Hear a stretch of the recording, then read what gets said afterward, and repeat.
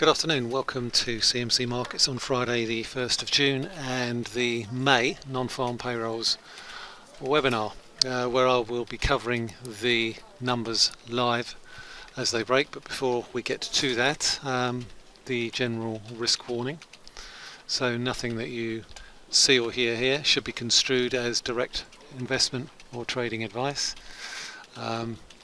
And usually, in my case, generally tends to be a reverse indicator. But joking aside, just have to get the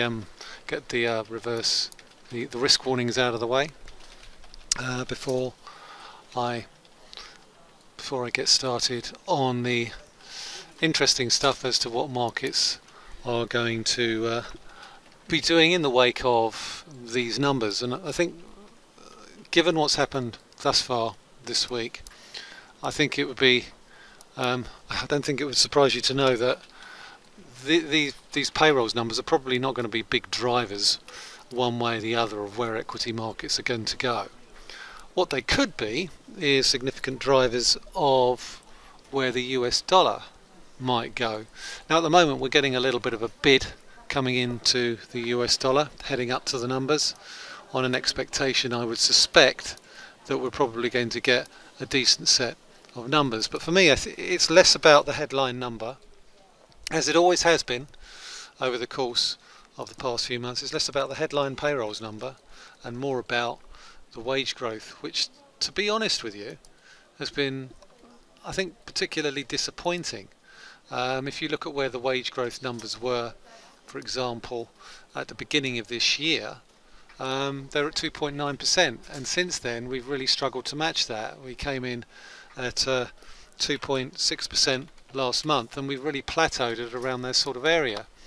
And given from where we've come since April, the US dollar has been on a very significant climb from the lows that we saw at the beginning of the year. It also corresponds with the decline that we've seen in euro dollars. So I think for me, there is a danger that even though we're seeing a little bit of a bid tone in the dollar at the moment, we could well have seen a short-term peak if this dollar index chart is any indication. Those of you who will have followed my fairly regular updates when it comes to looking at candlestick patterns and looking at potential indicators of a trend reversal will know that I like key day reversals, that I like bullish and bearish engulfing patterns on daily or weekly charts. And earlier this week we got a bearish daily reversal on the dollar index, and with the dollar index, 58% of the dollar index is made up of euro dollar. So I think with respect to euro dollar, there is a danger that we could have seen a short-term base at 115, and I'll talk a little bit more about that in the context of the wider numbers, because we looked at the wider numbers. You looked at the ADP numbers earlier this week. They came in slightly softer at 164,000, and we did see a significant downward revision to the previous month's number as well. Now that's not necessarily a bad thing that payrolls numbers are coming in at a fairly low level. It just suggests to me that the labour market is starting to get a little bit tighter and those new jobs are becoming harder and harder to fill. So a low payrolls number doesn't necessarily indicate that the jobs market is slowing down. You've only got to look at the weekly jobless claims numbers to realise that they're still polling in the 220s, which is pretty much near 40 to 45 year lows. So looking at the weekly jobless numbers, looking at the overall economic indicators, we saw personal spending for April jump by 0.6%, even though personal incomes jumped by 0.3%. Again, that does appear to suggest that while the US economy isn't at full employment, certainly the jobs market is fairly healthy and people feel more confident about spending money. So the unemployment rate is expected to remain constant at 3.9%, unchanged from the April numbers. The non-farm payrolls number is expected to come in slightly higher up from last month's 164 to 188,000, but again, not really that concerned about the headline payrolls number. What I'm interested in the overall context of where we go to next is the wages numbers, and those wages numbers here, we're expecting a slight upward revision to 2.7%. Also, in the context of the wider picture for the US dollar, this payrolls number isn't likely to make any difference whatsoever to whether or not the Fed raises rates this month. The Fed is going to go in June, barring a significant meltdown in global equity markets. So pretty much a June rate rise is a done deal. What is more unknown is whether or not we get a September and a December rate rise. So do we get 4 rate rises this year, or do we get 2, or do we get 3?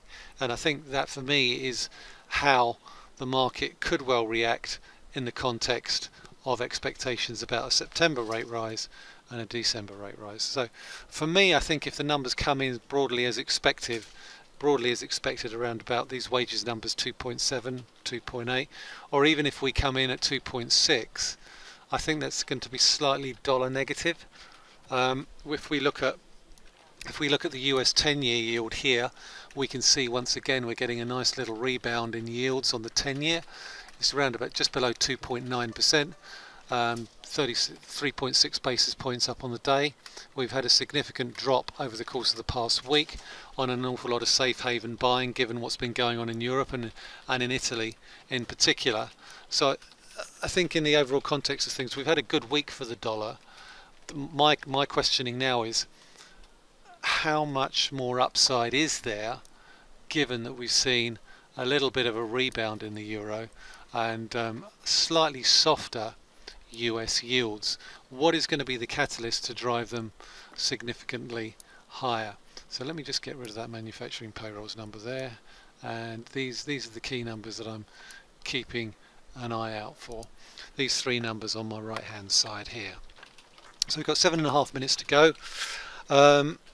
I've gone through what I'm expecting. Also, inflationary pressures do appear to be showing signs of edging higher, so that should be a net positive in terms of rate rise expectations. But what was also interesting this week, and this is likely to feed into the overall direction of the euro, was the big jump that we saw in eurozone inflation from 1.2% to 1.9%, which suggests to me that the recent increases in commodity prices are now starting to filter down into the headline inflation numbers. And if that does become apparent, then that is likely to raise expectations of what the ECB, European Central Bank, might be looking to do further down the line. Now, the political situation has moderated somewhat in Italy. We'll start by looking at the FTSE MIB. We've seen a nice little rebound off these lows here. The market on the FTSE MIB is looking, what I would call, it's a little bit oversold in the short term, pretty much like every other equity market. So that would suggest to me that there's probably going to be limited further downside in the FTSE MIB for this week, given the rebound we've seen over the course of the past 3 days. What has also been fairly interesting, I think, has also been the resilience of the FTSE 100. We can see that borne out in this particular chart here. On a daily chart, the FTSE index has probably been the one index this week is likely to finish the week in positive territory. The DAX still looks a little bit soggy, as does the CAC 40, but here again we do appear to be seeing some evidence that we could potentially be looking for a bit of a rebound. I'll quickly look at the Germany 30 for you, where we have the 50-day moving average, which is helping support the current price action. If we look at this particular area through here on the German DAX, and if we look at a short-term chart, let's drill down into the 4 hours, we can see that there's a decent area of support around about 12,550. We do appear to be starting to wedge back towards the 12,800 level. I don't really expect us to move too significantly out of that, given the volatility that we've seen this week and given the fact that we are also lower on the week. So again, today's payrolls numbers probably aren't going to affect the DAX too much. What it will do, I think, is if we do get a weak dollar number and it pushes the euro up, it will limit the upside in the DAX. Similarly in the CAC 40. So let's look at euro dollar, because we talked about the dollar index. Let's just hide all the key indicators here and look at the euro dollar. and look at what I think is a potential indicator of a short-term base. We can see that here. Look at the way that this candle has rebounded quite strongly, engulfing the previous day's candle, but also half of the day before. That is a potentially bullish sign. So we are seeing a little bit of a drift lower at the moment. We could see a drift back down to around about 116 on a fairly decent dollar number, but I would be surprised if we dropped below the low here of this day here. And I'll quickly tell you what that low is. That low there is 116.0510. So that was the low on Monday. The low this week has been around 115.10, 115.20. For my euro rebound hypothesis to play out, we need to see a move back above 117.30, which is these series of peaks all the way through here, and we can draw a line through these series of peaks just by doing that with this particular chart here. And this is essentially how I construct a bit of a trade setup on any given chart. We've got a nice little base here, we've got a series of peaks through here. Let's just get rid of that and redraw that. There we go. So we can see we've got a series of resistance levels all the way through here and through here. This is round about 117.30, there or thereabouts. I'll usually post an update on the chart forums to that effect, and they can be found there, as you can see on the left hand side. Rebounded from the 15 level, need to break up, potential for rebound towards 117.30. If we take out 17.30, we could see a move back to 117.70, 118.30.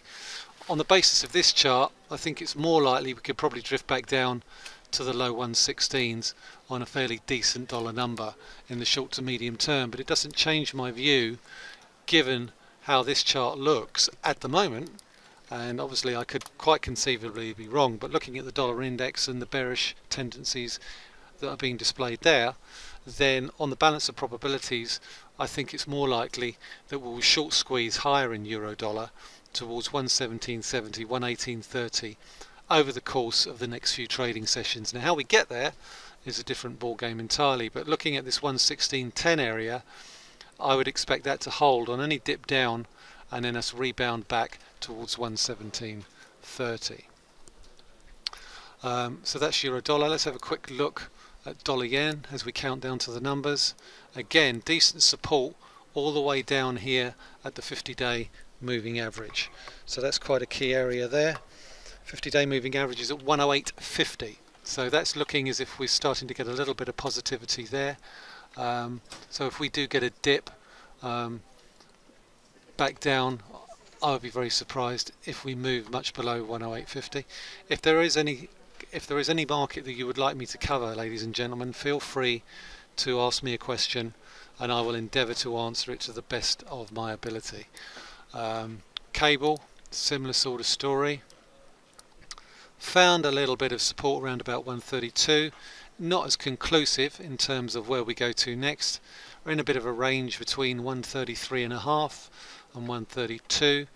If we do get a strong dollar number, and a strong dollar number is a wages number above 2.7, then we could well get a move back towards these lows. A weak dollar number should take us through 133.60 back towards 134. So for me it's a fairly binary outcome. A fairly decent number should push the dollar higher, so that's 2.8. An expectations number, 2.7 or even 2.6, is probably likely to see the dollar remain below its recent highs and maybe test lower over the course of the rest of the day. 223, decent headline number. 2.7, pretty much as expected, so no surprises there. The unemployment rate has dropped again to 3.8%, so net that's a fairly positive number. So all in all we should see a test higher in the dollar, a test towards 116.10 in euro dollar, but again, while they're decent numbers, I don't think they're going to be significant in terms of pushing the dollar to new highs and through 95. And what is significant about the headline number, ladies and gentlemen, is that the previous month's number has been revised down from 188 to 159. So downward revision to the April number of around about around about 30,000, 29,000, but the headline number is coming around about 30,000 higher. So a little bit of a swings and roundabout number there. Slightly dollar positive, but not overly so. So I think the likelihood is we're going to see more range trading between 116.10 on the downside euro dollar, 117.30 on the top side, and similarly on the pound, decent support around about 132, and we'll continue to trade the range that we have been for the past few days. Looking at bond yields, not surprisingly they've edged higher, so that should be fairly dollar supportive. The 10-year is now gone from 289.60 to 291.30. We can see that here. So slightly modest uptick in the 10-year. What does it tell us about the expectations for a rate rise in September or December? Absolutely nothing. It doesn't tell us anything, simply because it's a neutral number. It's not particularly strong, it's not particularly weak. So, been asked about the Dow. This really, I think, tells us all we need to know about the Dow. Decent support. If we just let's drill it down into a slightly shorter term chart, I think we're probably going to drift towards the upside to around about 24,700. But overall, I don't think it's going to drive the Dow significantly one way or the other. Next week we've got the G7. Obviously we've got concerns about tariffs, the recent implementation by President Trump of aluminium and steel tariffs on the European Union, Canada and Mexico. The prospect that we will see countermeasures implemented by the EU sometime over the course of the next 2 or 3 weeks by the 20th of June. They could get walked back between now and next week's G7 meeting. So again, you know, sometimes the narrative or the narrative out of the media tends to drown out what the price action is doing.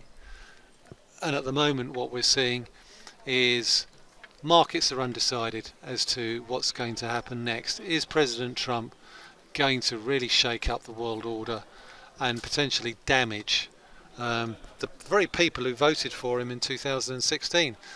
His behaviour is becoming increasingly unpredictable, and at the moment all I can say about the Dow, the US 30, is that we're going to continue to trade in the range that we've been in pretty much the past month. Decent support at 24,250, decent resistance around about 25,000. The US small caps has continued to outperform simply because an awful lot of the stocks in that index are domestically focused, domestically based, and the US economy is actually doing okay. But again, in this case you have to wonder how overextended that is. More importantly, when I look at, say for example, the S&P 500, I get a fairly similar story in terms of what the outlook is for this particular index. It's a range trade at the moment, and ultimately it's going to be very, very difficult, I think, to really determine where we go to next.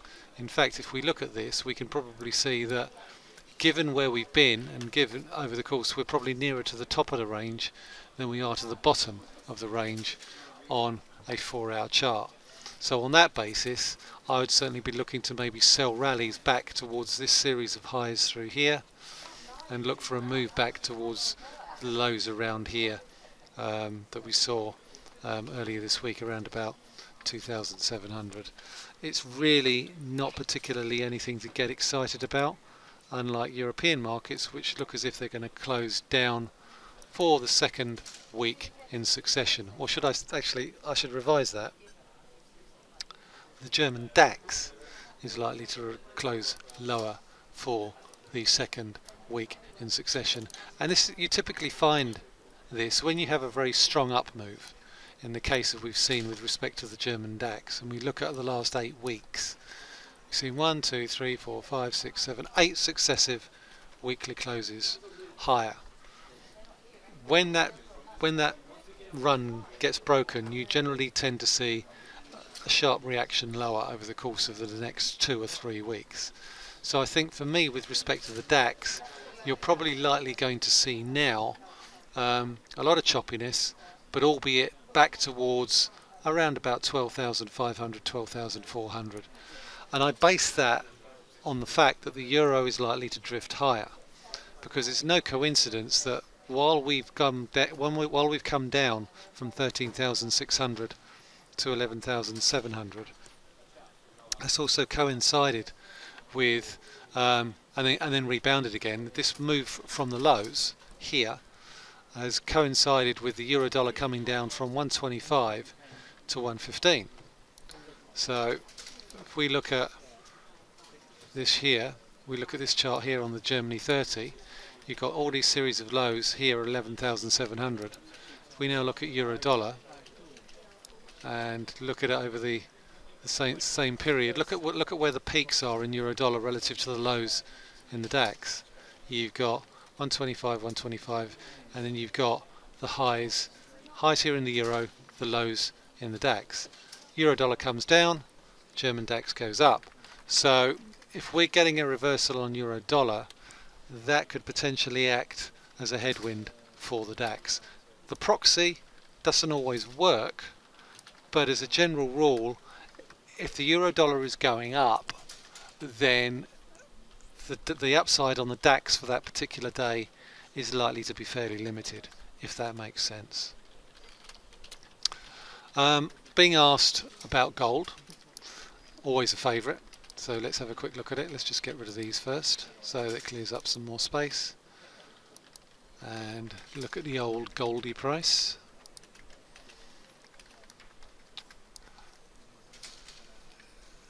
And it is struggling to get back above the 200-day moving average. More importantly though, John, it's the 50-day moving average is starting to roll over as well. So that suggests to me that, you know, unless we get back above, say, 1310 or 1320, momentum is likely to favour a slightly weaker gold price in the short to medium term.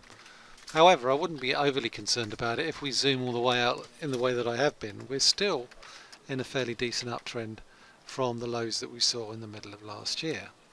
So if I draw myself a little trend line there, through here,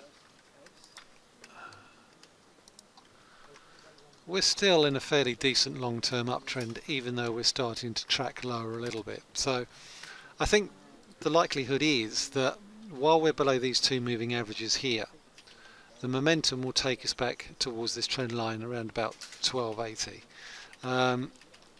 We're still in a very long-term steady uptrend, but we're going in for a bit of a consolidation. I think in a similar manner to the way that we did back here in September. We tracked lower, we traded sideways, we hit a trend line, we rebounded, and I think what's happening here is similar to what's happening here. So overall, I think I'm broadly positive in terms of risk, which is likely to push the gold price lower, simply on the basis that the dollar is probably going to be a little bit stronger over the course of time.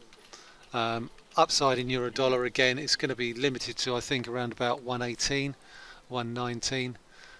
That's probably going to take a few days or a few weeks to play out, but overall I think political risk in Europe will come back. The Italian government that's just been cobbled together by Five Star and the League may not cause tensions immediately within the European Union, but I can't help thinking at some point that it will, and it could well pose significant problems for the European Central Bank when it comes to looking dial back its stimulus measure. Euro dollars seems to be bouncing on the numbers. Yeah, again, you know, it goes back to what I was saying about those numbers being sort of broadly positive but not massively positive. So the market's tried to push the dollar higher. Euro dollar I think only went down to around about 116.5. Didn't even get anywhere close. If we look at, say for example, the hourly chart, we can see how far it went. Yeah, so we didn't really even take out the lows of yesterday. And actually, if we draw a horizontal line through that, there, 116.45 is a fairly decent area of support, but at the same time we've got a fairly decent area of resistance all the way through 117.30 here, and I think that's likely to be probably the extent of it over the course of the next few hours. That's probably going to be your range. We'll have to wait and see, but overall, with the weekend coming up, I can't really see us breaking too significantly out of this range, apart from maybe a slight bias towards these peaks that we saw earlier in the week. Has anyone else got any other questions? Otherwise I'll quickly move on to dollar yen and drill down into that. So we've got a daily chart at the moment that's looking a little bit oversold, so looking for a little bit of a yen weakness there, which also coincides with a slightly more risk-on strategy. Let's go to the 4-hour chart, and we can see that there's a decent area of resistance around about this peak here. Let's look at that peak, see where that level is. It's around 109.80, so that's the peak from a few days ago. And I think you could probably argue that there's a decent area of resistance through there as well. We can see that as identified by the little pink line that I've got there. And when I look at trading these, particular markets, these are the sorts of things that I look for. I look for highs and lows which repeat themselves over time, and then look for potential areas of support or resistance, and then potentially react to the breakout of those levels. So get rid of that there. Euro yen, the old favourite. That's been quite a mover over the course of the past few days. And here again, we haven't got as bullish a reversal on euro yen as we did on euro dollar, but nonetheless it still does seem to be showing some signs of carving out a little bit of a short-term base in the shorter term. And if we look at a weekly chart on euro yen, we can see it even more clearly on this chart here. Let's blow it out a bit. Looking at the cloud support on the weekly chart, look at that candle there. This is the weekly candle. So that suggests to me that even though we broke lower, we've been caught in a massive short squeeze all the way below this low here at 128, 127.85, and it's caught an awful lot of people out. So in the context of euro yen, I would be very reluctant to push it aggressively lower.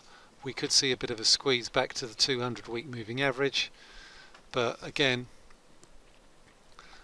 very much a case of sell the rally, I think, on euro yen, on a move back to this area here, 129, and then look to maybe go short around about that 129 level, on a move back through the 128 level that we've got here. Any other questions, ladies and gents? Done euro yen. We've got the RBA next week, so let's have a quick look at the Aussie dollar. It's always a favourite, given we've got services PMIs as well. So let's try the Aussie dollar. Now the Aussie dollar is looking particularly interesting, I think, because I think there's some evidence that it could be carving out a little bit of a short-term top. We broke below this trend line here. Let me remove that line. This is the weekly chart. Let's take it down even further. This is the daily chart. Let me just change that. 1063. Nice little resistance level coming in round about here. So this is looking to me more and more like we're probably going to trend back towards this trend line here and potentially come back lower again. So decent resistance at 76. On a shorter term basis, if we drill down even further, we've got a nice area of support coming in through here. This is where linking the lows can be quite interesting in terms of the overall picture. But looking to sell rallies back to 76 and even this trend line here for a move back down towards the lows that we saw at the beginning of May. As I say, it's the RBA next week. I don't think we're going to see too much change there. We've also got Aussie first quarter GDP. We have seen a pickup in some of the Chinese numbers, which should be broadly positive, which should help support the Aussie in the long term, in the short term. But in the longer term, I think a slightly stronger dollar will help push the Aussie down, and I think the RBA will be broadly pleased with that in the wider scheme of things. Okay, so I think Brent crude. Now the one thing that I have looked at with Brent crude is how it's outperformed WTI. WTI has gone down this week, Brent crude hasn't.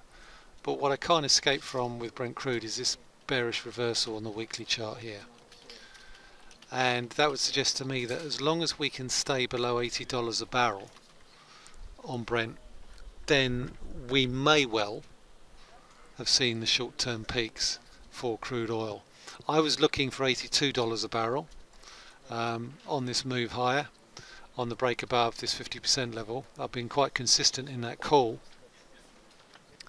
However, I've been forced to revise that because of this tweezer top here, and the fact that we posted a weekly reversal on the candle chart, which suggests we may have seen a short-term peak. So I'll be keeping an eye on the closing price here, the open here, and the high here. You've got three areas of potential resistance all the way through there, and that corresponds to around about $80 a barrel, which would suggest to me that you could well be seeing a little bit of a short-term top in Brent crude. We'll have to see how that plays out. Just been asked a question: am I right in assuming that on Monday we will be logging to the new updated new generation platform? That is my understanding, yes. This is what I have been using to demo this particular item, this particular webinar. I have been using the new platform, and as you can see, it's not that dissimilar to the old platform. What I would say is there are differences in terms of usability, but ultimately I think it's a good experience, and I think it's something that you will find an awful lot quicker and an awful lot snappier when it comes to doing your analysis and your trading. But obviously, if you do have any questions on any of the features, then please feel free to contact our technical support, our client support, and they will answer any questions that you might have. Any other questions, ladies and gents?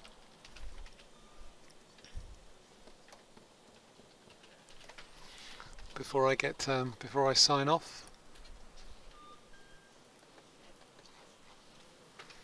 Okie dokie. So if that's it for this week, ladies and gentlemen, thank you. Will there be a new mobile app? No, I think the mobile app will be upgraded, but it won't be significantly different to what you're using now. Otherwise, I'd like to thank you all for your time. Have a great weekend, and have a great weekend, and speak to you all next week.